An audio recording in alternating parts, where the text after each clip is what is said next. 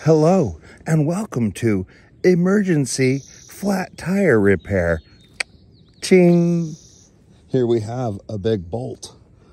I didn't feel like getting out the jack stand, so I just threw some boards under the frame. I'm gonna now pull this giant bolt out of here. I have taken the tire pressure out. It's a big one. I picked it up on the road somewhere. Crikey.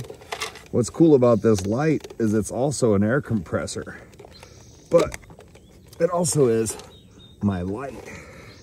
Look at the size of this thing, huh? Wow. Jeez.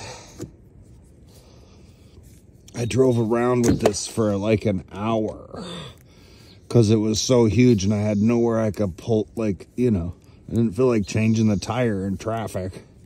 So I kept airing the tire up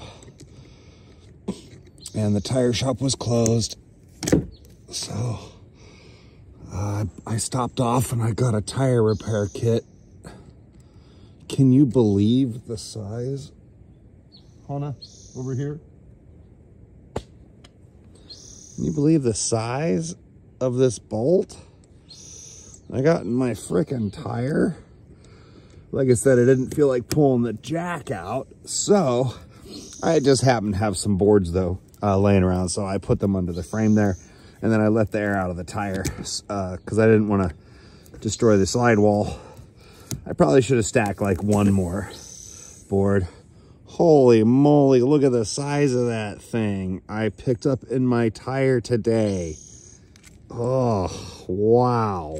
So let's take a look here. Boy, oh boy.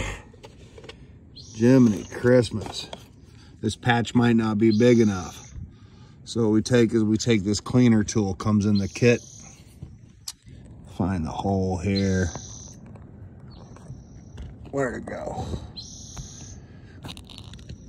There it is.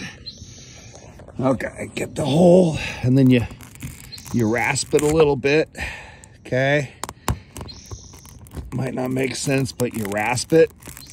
This helps the stuff stick. And then it comes with this covered piece, and you have to kind of squish it to thread it through the eye. And then what you do is you poke it in. Where's the hole go? I missed it. Come on.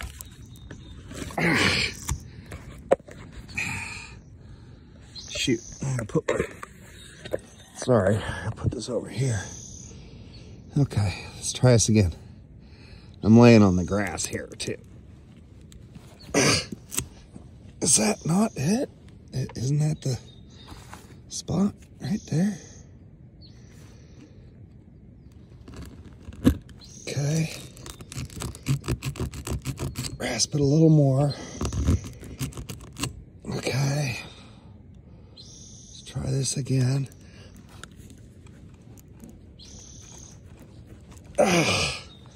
It's not going in.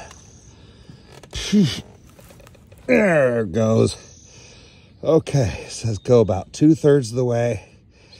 I'm gonna go a little bit more right about there, and then it says pull it out quick. It's supposed to double back on itself and then cut itself off. Here we go. Okay.